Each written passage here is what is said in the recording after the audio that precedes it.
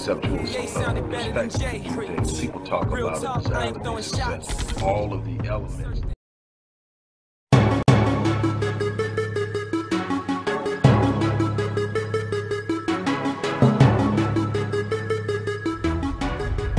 What's up, everybody? Dr. Marion Wallace dropping in on you. Hope everybody is doing okay. I know a lot of people out there are scurrying around and staying peeled to their screens and all of the reporting going on concerning this drawn out election and all of the political dynamics that are taking place. I'm not really here to talk specifically about the election. What I am here to do is to talk about black relations, how we are dealing with one another amidst this.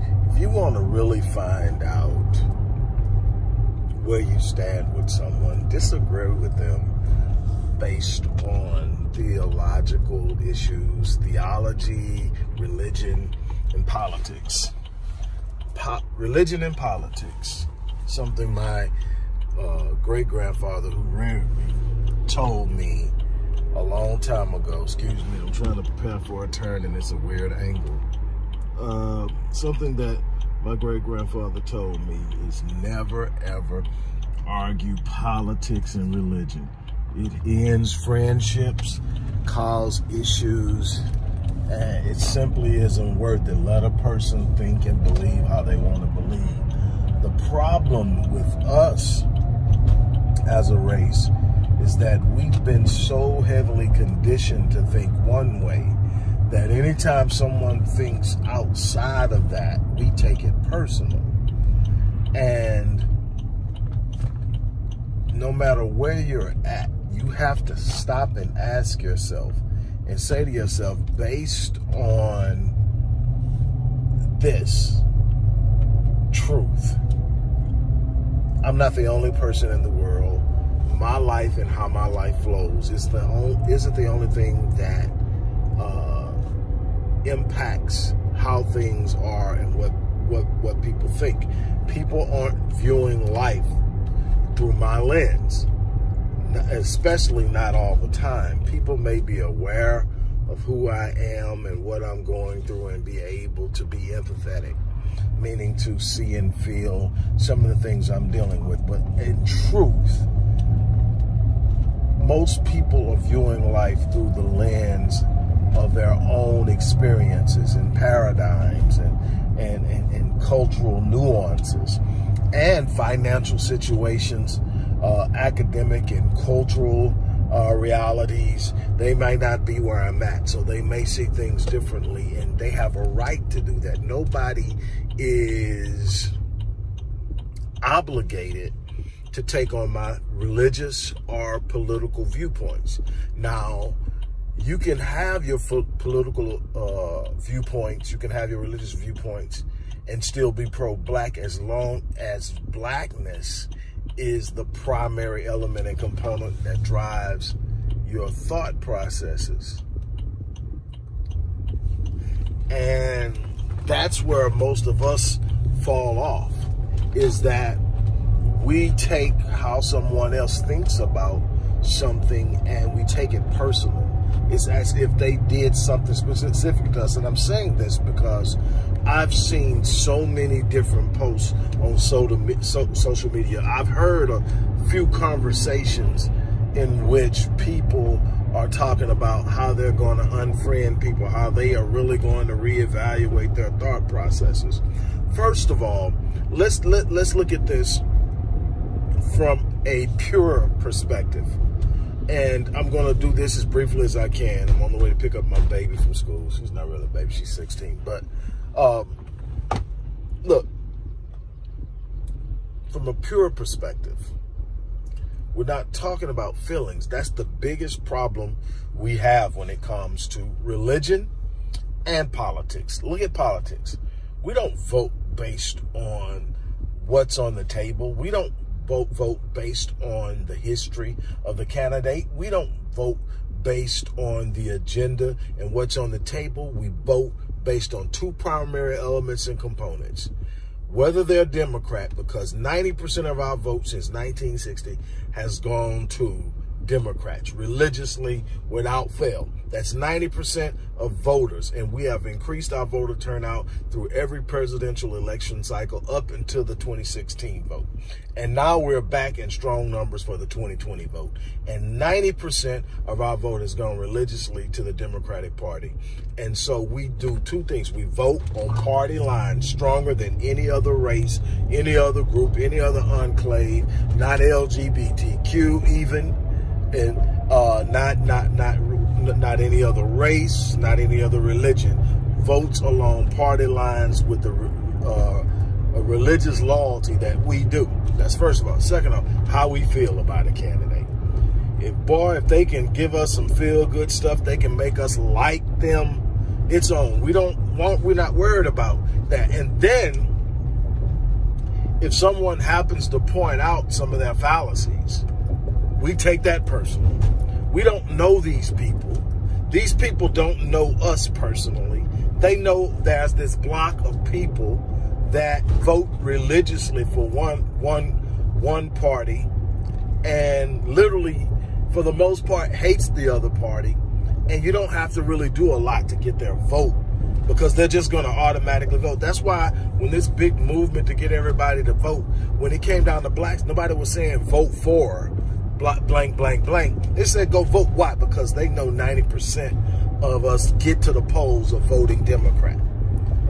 One of the best things that I saw done is this time around, they took the straight ticket away. You had to literally go and vote for each particular candidate, which meant it made it a little bit more tedious to do something stupid than normal, but you still could do it. My thing is this. My love affair with black people isn't because black people have always done right by me. My love affair with black people isn't because I love where we're at politically, economically, historically. My love for black people, simply I identify as being black. I am unapologetically black.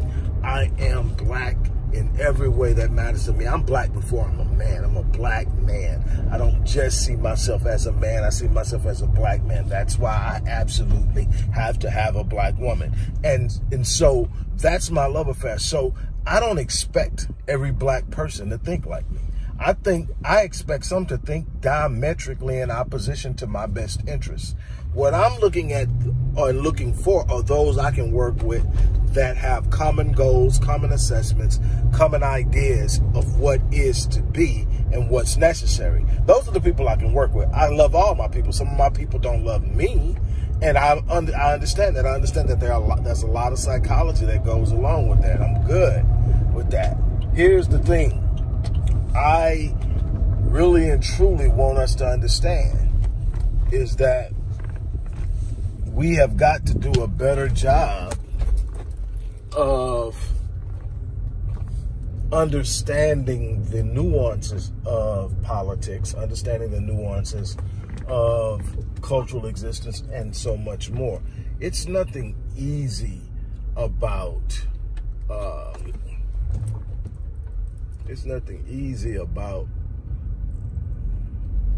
that. Excuse me, I'm easing around here. Here we go. It's nothing easy about the coexistence of a people in a land that does not recognize them in completion. There are some challenges, excuse me, to existing in a world in which you are consistently marginalized and ignored. There is a common issue with not understanding your place, your position, and how to operate and how to move. Here's what I can tell you. Our answers, our solutions, I've talked about this for years, for decades. I've written about it for decades. I have been as much of a catalyst as I could possibly be in presenting the truth psychologically, sociologically, historically, academically, and in so many different ways to explain to us our strength isn't in politics. In order to function fluidly through politics, you have to have an economic base. You have to have something on which you can stand that has the ability to leverage something. When you make up 13 to 14% of the population, you don't have the leverage, because if all 13% were voters, and we're not, and all of that 13% voted for a particular candidate, and we come close at 90%, that still doesn't come close to the larger majority or a larger minority group like Latinos, which is where you're getting a great deal of the battle and holding together the reason why Trump is withstanding this push by Biden, at least to this point, and it's give or take either way depending on how you want to read it. And that's the other thing people are getting so upset about. Right now you can read it a bunch of different ways, and everybody would actually be writing and reading it that way. But at the end of the day, there are some things that play out that you have to really truly understand political science to understand how this ends out. If there's not a clear winner today, or tomorrow, whenever they finish counting all these votes that should have already been counted, we're not going to get into that. Mail-in votes should have already been counted. There's going to likely be a challenge one way or another. If it comes down to the Supreme Court deciding this because it's challenged, or because there are some questions, we have an extremely conservative Supreme Court, which favors Donald Trump heavily. And so there's your answer. If there's not a decisive way to get to this, and it's so close right now, I don't see decisive in it. But at this point with me, like I said yesterday, my state of mind, my course of action, the direction I'm headed in does not vary or alter one way or another depending on who wins this election. And the thing is, I have enough love for my people that they don't have to think the way I think. If I was banking and weighing heavily my decisions on on other people believing and thinking the way that I think, I'd have dropped this thing a long time ago. My thing is to give what I have, to teach what I have, to visit the psychology of our existence in this world through an Afrocentric lens, to stand on the shoulders of the Naeem Akbars, Amos Wilsons, Francis Cress Welsings, that touched on it, to go back further and look at Brother Frantz Fanon, and look at what was taught on the idea of the impact of colonialism, and to look at how it impacted the black psyche, and to see what that means for us, to visit and examine multi-generational trauma and what it looks like, how it's impacting us in our thought processes. A great deal of what we're dealing with is embedded in the psychology of our experiences here in America. And I've given everything I got. If I was waiting on somebody and everybody to agree with me, I wouldn't be doing what I'm doing. I told you guys a long time ago, I don't do this for likes. I don't do this for shares. I don't do this for big ups and pats on the back. Those are short-lived, and they have no longevity and no intrinsic value. I appreciate those who give me big ups. I appreciate those who take the time to share it. I appreciate those who send their love and well wishes, but I do this because it's my passion. I do this because I'm building and leaving a legacy. I want the world to know I came, I saw, I fought, I conquered.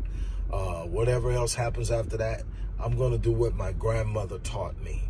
When I used to worry about what my grandmother used to say, and when I was 9 years old and worried about what the kids at the school were saying to me, was, son, stop trying to convince people of who you are, and let the life that you live speak for you. Don't spend your life trying to convince people of who you are.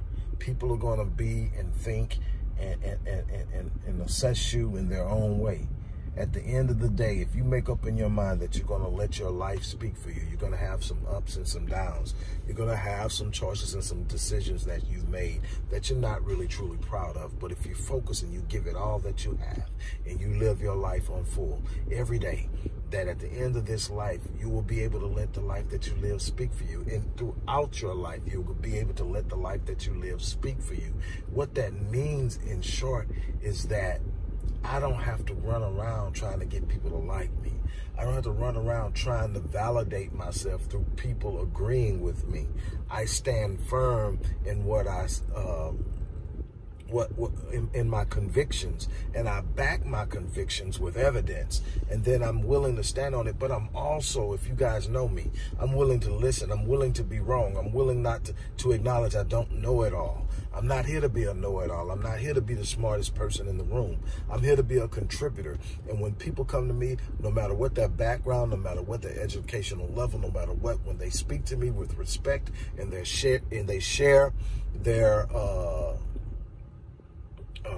when they share their opinions and their insight, I take it, because it may be something there. I could be off. I could be misjudging. I could have information that I haven't been privy to as I make these decisions. And so all of that is great. So with that being said, let's think about how we are handling each other in this time. Because at the end of the day, regardless of who ends up in that office, they're not our friend. They're not our friend. And the whole idea of the lesser of two evils is absolutely ridiculous. Evil is evil.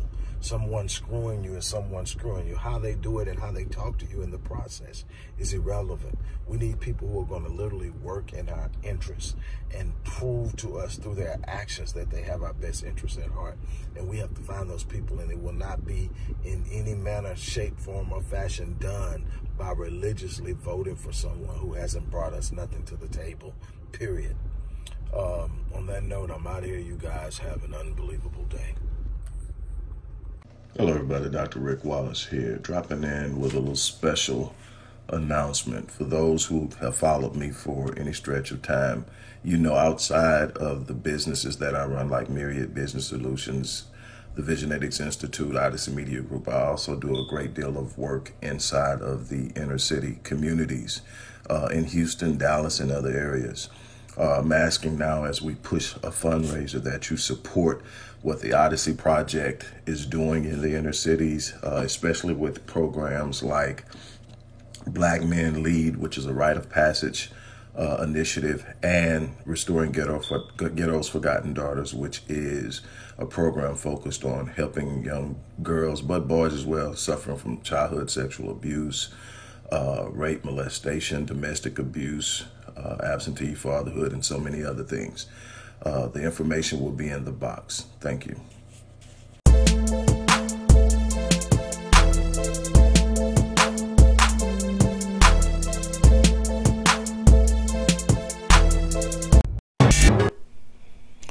Hello everybody, Dr. Rick Wallace here, dropping in on you. First of all, I want to thank everyone for all the love and support that you have given and sent my way and my wife's way and the organization's way. Now I want to just take a brief moment to remind you that we still need your support. We still need your help. Go to the description box of one of our videos and see how you can support the work we're doing.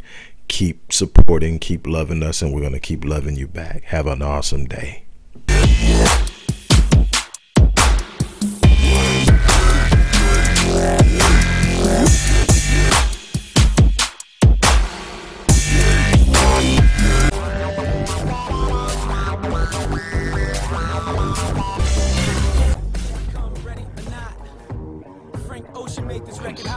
From a conceptual perspective, people talk about it as all of the elements